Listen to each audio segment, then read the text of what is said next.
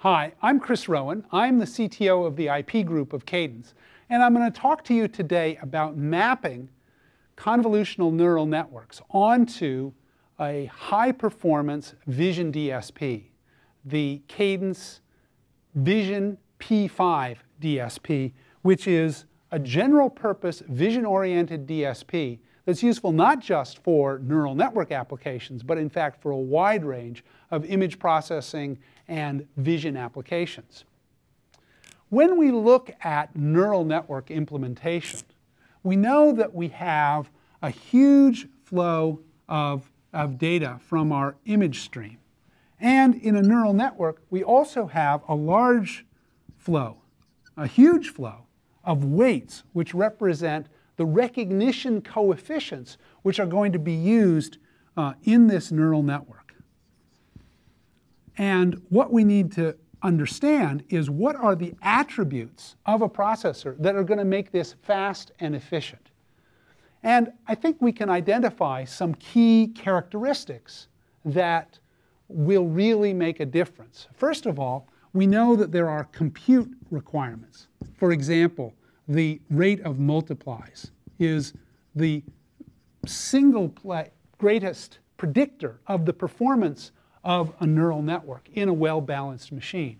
But we're also going to need to implement a lot of data reorganization because we have to analyze the data in a number of different permutations and structures.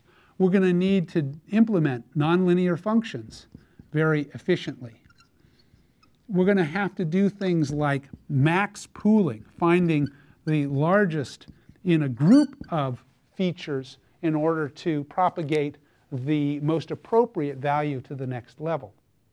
And we need to also cope with a requirement for flexibility. Neural networks is an area that is evolving very rapidly, and new variations of the algorithm come along every week. And so we can't just say, oh, well, here's one right way to do it, and fix the hardware to go through a very specific pattern. In fact, the ideal structure for a neural network is going to depend a lot on the details of the training. It's going to depend a lot on the data set in question. And it's going to even vary from layer to layer as you go through the different feature maps and features of features. And so flexibility means that we may want to make every pass different. We're going to need easy programmability in order to satisfy these simultaneous requirements for being very efficient and yet adaptable to changing needs.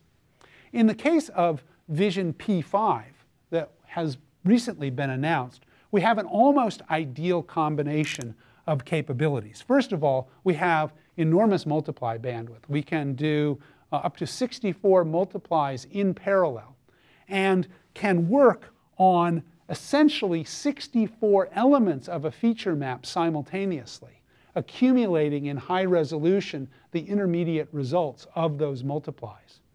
But in parallel with doing 64 multiplies, we can also do massive data reorganization in which we can reorganize 128 weights or pixels or intermediate features into a different organization of those 128 weights. We can also take advantage of the requirement for huge data flow coming in with up to 1024 bits of data being pulled into the processor every cycle.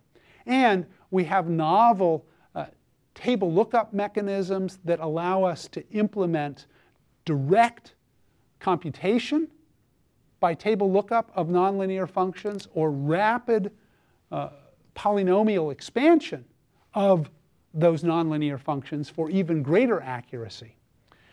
When we implement something like a convolutional neural network, for example, for traffic sign recognition, we find that even though each of the passes, each of the layers in that algorithm is quite different, we achieve consistently high utilization of the available compute resources.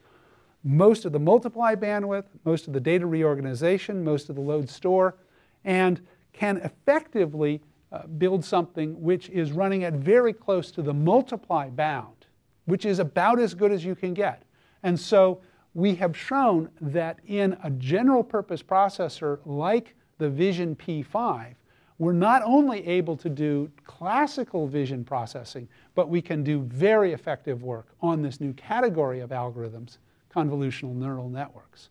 And so it's turning out to be an almost perfect combination of features in a processor. As you evolve the algorithm, as you decide what mix of traditional image processing, traditional vision processing, and this new neural networks capability, all of that can run together effectively on this new category of vision processors. So that's a little taste of what's going on in mapping neural networks onto a vision processor. Thanks for listening, and I look forward to seeing you again at another Whiteboard Wednesday.